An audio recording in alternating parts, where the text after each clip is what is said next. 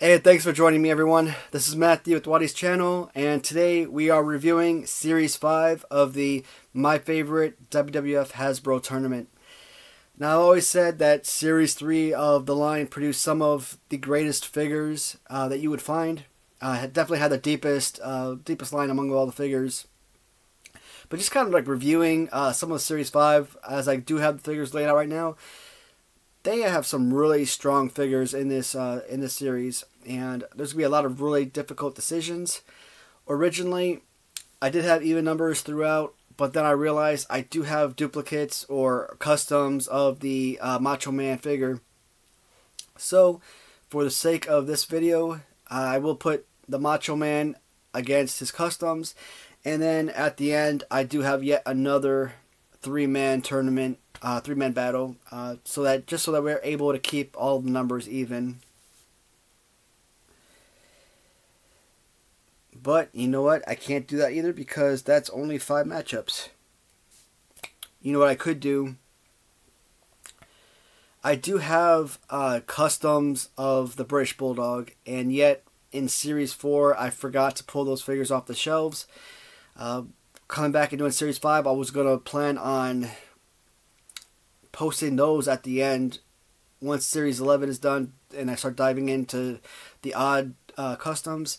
I was going to save it for that time, but I'm thinking I might as well pull those right now, and that way I could have a one-on-one matchup here and still be able to have 6 figures and 6 matchups and have an even number continuing on.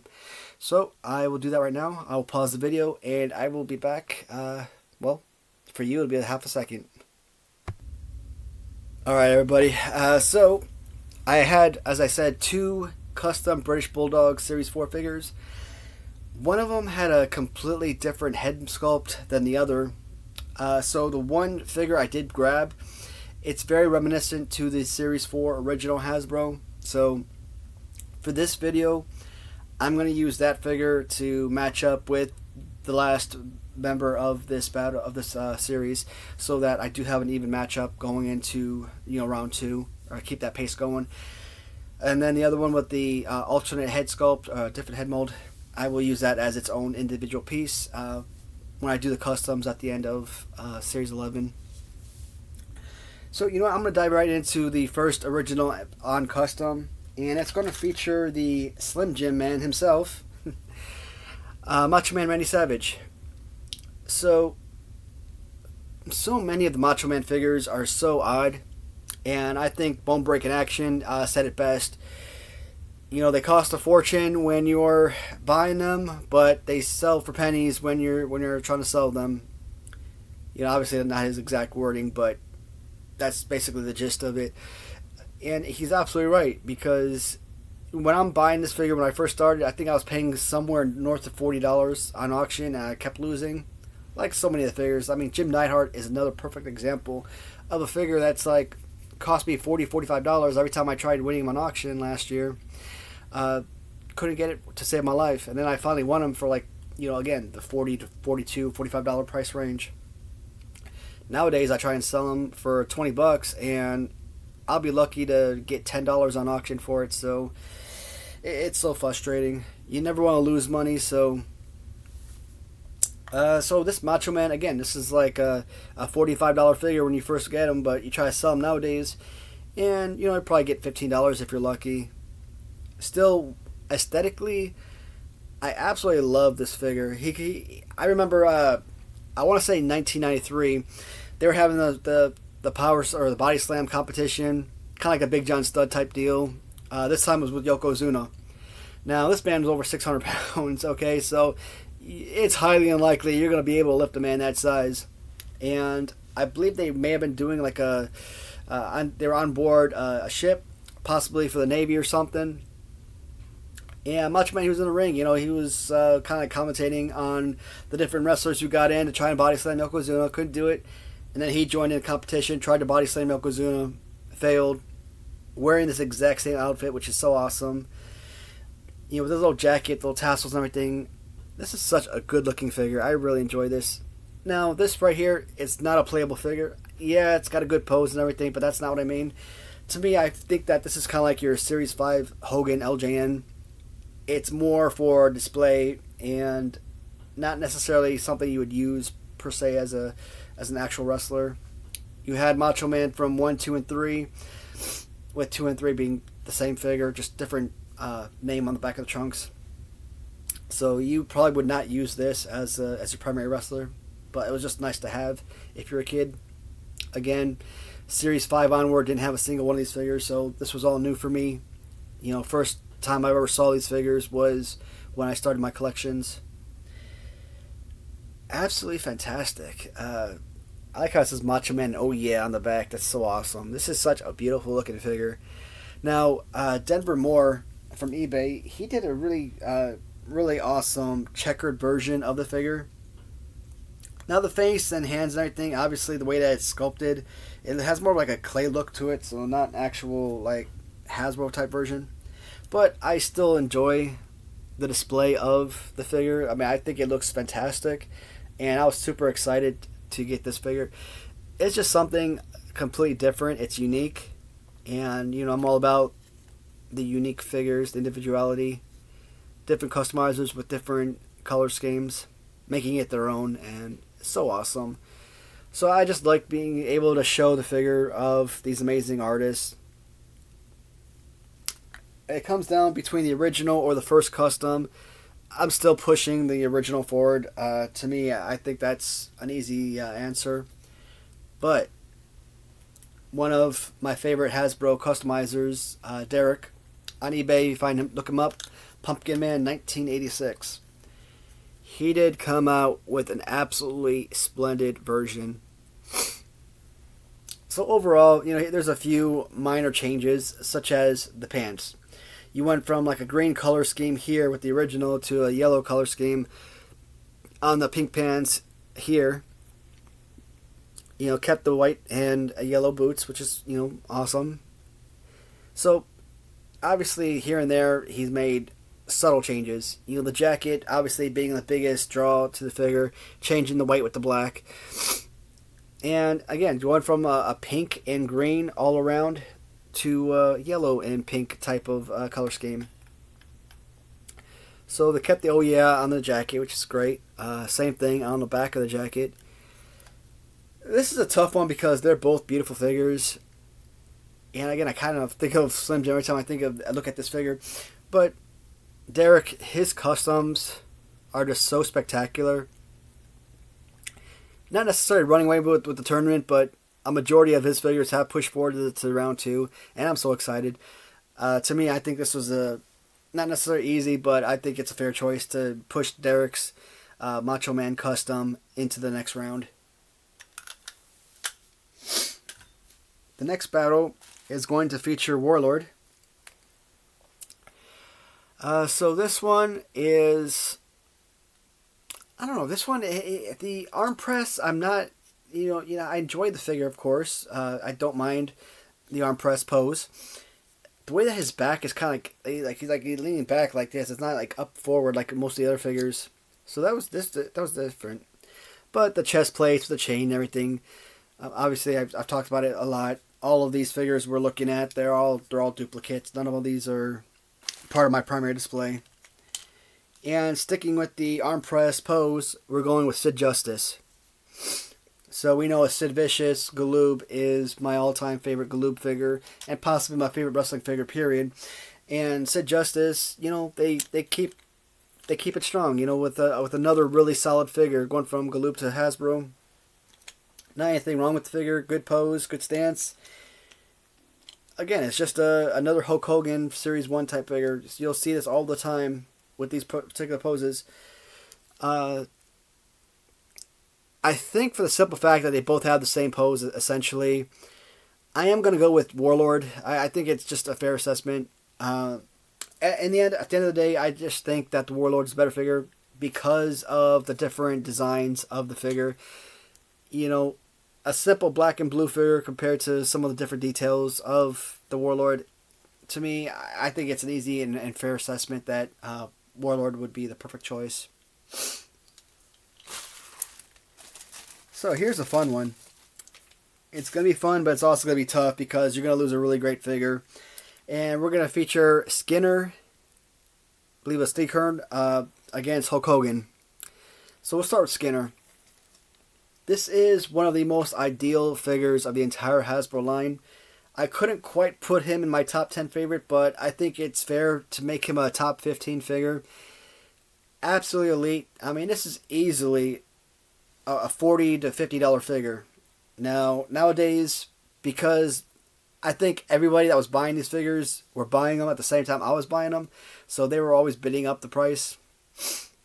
Sometimes you win, sometimes you lose. For me, in the beginning, I was always losing on these figures. But this is, again, a $45 figure, easy. You could find a seller who's brand new to selling or doesn't sell Hasbro's or wrestling figures. Maybe they got a few on their site, and you might get them for like $15, $20, $25, but it's too easy to find a figure like this for around $40 or more. You know, I actually had one on my site. I was selling for about $25, and you know, you get sellers, or sometimes you get offers for them and whatnot. Sometimes they always want to lowball you, which sucks. I've talked about it. You know, I always try to meet a seller at a price that's very reasonable or very close to what they're asking, if I can, unless their prices are absolutely outrageous. You know, if they're selling this figure for $20 and I look at it, I'm like, hey, you know, there's some paint loss, some discoloration. You know, I'll give you 15 for them, or $17.50 or something like that. Now, if they were selling this figure for like $100, you know, I came in with an offer for $25. You know, I think that's reasonable, because at $100, that's an unreasonable price. But yeah, so if you're looking for this figure, I have one online, mint condition. I pretty much raised the price by $10 because I realized that it was I actually paid a whole lot more for it than what it was than what I originally had listed for. It happens. Will it sell for that price? One day, maybe. I'm not holding my breath anytime soon. But, you know, hey, that's why you leave the option for an offer in. You know, someone sends an offer and it's reasonable, fair, of course. Hulk Hogan, I think many people find this figure to be the best among the four options. I think this figure is only better than the Series 2 Bear Hug Hogan. Yeah, for starters, the arm punch, I'm okay with that. Not the worst, it's just not my favorite. That's one thing. Because he's more in-ring gear without any clothing, I think that's what a lot of people gravitate towards. Me, I don't mind the shirt and all that. To me, that's extra design, which makes the figure look extra special. Plus, there's a lot of figures from Hasbro, they got these one arm, you know, the way that it's bent like that, kind of like your Bob Orton from LJN, which I don't like. Obviously, not as, you know, Bob Orton is stationary like that. You know, this is at least movable. You can still do things with this figure. Hulk Hogan, maybe $30 to $45. Some I've seen it sell for as high as $50 or $60. Again, you gotta be the right seller for this type of product. Someone like Andrew Todd Martin through Mabel Toys, he could probably get a pretty beat up Hulk Hogan like this for $75, and then, you know, your new seller could probably sell this for $15 and not get a sale for it. So still great, two great figures. Absolutely love them both. Steve Kern, Skinner, he to me is the easy answer. He's a unique figure. You know, I love the little stomp thing that, you know, a lot of the figures have. That's pretty awesome. I just think it's an overall better design than the Hogan figure. Alright, so the next battle, this is another toughie. We're going to feature the model Rick Martel against Jacques Rougeau, the Mountie. They're two really spectacular figures. Obviously, when I think Rick Martel, I don't think Strike Force. I think this right here. I've seen him in blue, different blue designs. I've seen him in white. And, of course, the pink is always the version that I'm most familiar with as the model. Year 1991, he took over as the new in-ring Royal Rumble time elapsed champion, however you want to say that. He spent almost an hour in the ring at the time.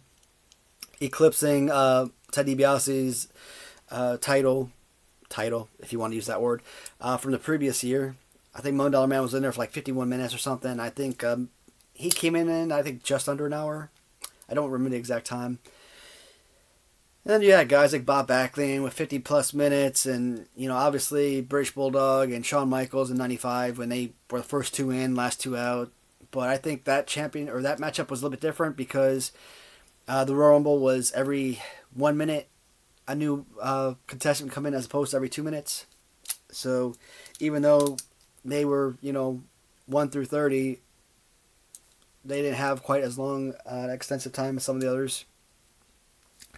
So here is another solid figure, $20, $30 figure if you're looking at it, really nice. You could get this figure for as low as $15, maybe $10. Again, it all depends on the buyers or the sellers that are distributing it. I didn't grab the one, so these figures all come out of one package. And what I like to do on my auction, on my sales, is build entire series together, and I put those up on auction, or not on auction, but on sale. The Mountie with shock stick. This is a fantastic looking figure, and my last LJN tournament, the Mountie made it very far in my tournament, and I'm really hoping to see this one do the same. As much as I enjoy the pose of this figure, I think it looks really solid. Again, sometimes, especially with Hasbro, because a lot of the poses, you can make a bad pose into a solid pose because of the movability. So that's why a lot of times the design of the figure is really going to play a huge role, even larger role than the LJNs. So Mountie, to me, again, another easy answer. Not an easy battle per se, but an easy answer. Alright, so this one is going to feature Jim the Anvil Neidhart. You know what? I can't do that either. You know what? Once again, guys, I'm sorry. I gotta pause. Sorry about that, everyone. So, it looks like the Bulldog figure I did pull off the primary shelf. I am going to put back. And once again, leave him for the last matchup where once I get past Series 11 and I focus on the customs, he'll be by himself. Reason being, from Derek, Pumpkin Man 1986, I did have a custom of Jim the Anvil Neidhart, and I just kind of looked up and glanced at the wall and realized I had a custom of this one, and so yeah, so it'll be custom on original, and that leaves Series 5 to stay as it is. I won't have to use a Series 4 custom Bulldog figure, so we will have your even matches still. And so Derek, he did a few good things with the figure. Obviously, skipping to the kind of like the Heart Foundation coloring with black, pink, and white all around, throwing the anvil on his boots and even on his singlet here. Absolutely fantastic. Love the display of this. The more of the rocket type version with the New Heart Foundation with the Owen Hart type of color scheme with the little checkers and whatnot. I mean, color scheme, I'm perfectly okay with that. This is a solid figure all around. And sorry, had to pause. Had to sneeze. Oh man, that's like the third time I had to pause this video. I'm sure my viewers are getting antsy over that. Again, but talking about the figure, this whole one arm thing, I love the little wind up and whatnot. It's solid. It's just a solid overall figure.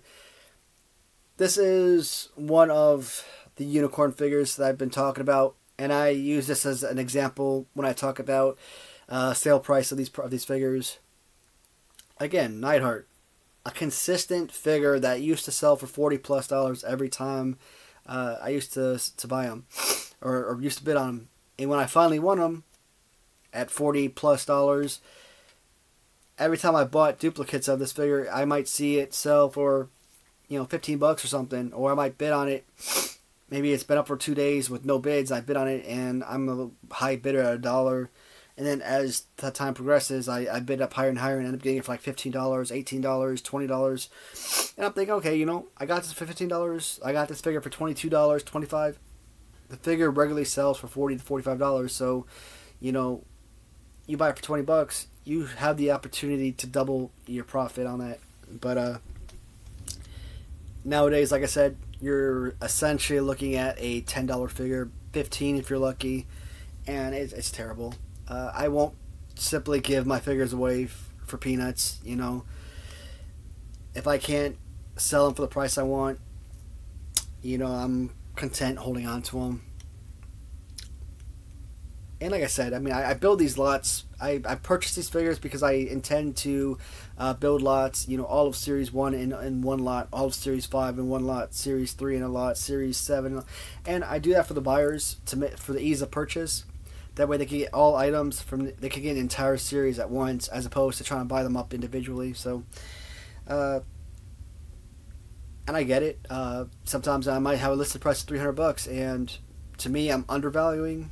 I'm maybe turning a $5 or $10 profit on it, if anything. But a lot of people, they don't see that. They just see a high price tag and they're not willing to pay all that up front.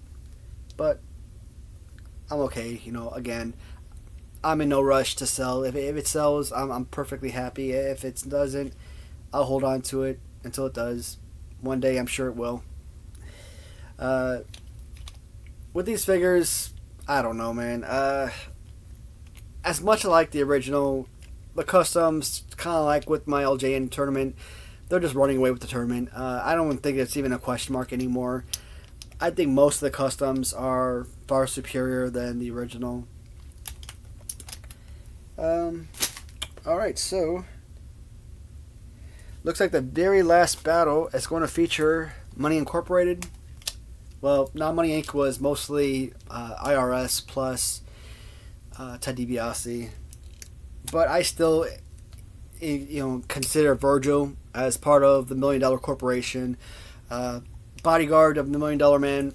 But you know, sometimes I might list these two together. You know, call it Money Inc. because, you know, you could call it that per se. Again, two really great figures. You wouldn't think of Virgil to have like a really awesome figure, but this whole boxing outfit that he has, this is an absolutely fantastic figure. And I love when he beat the $1 Million Man and won the $1 Million belt.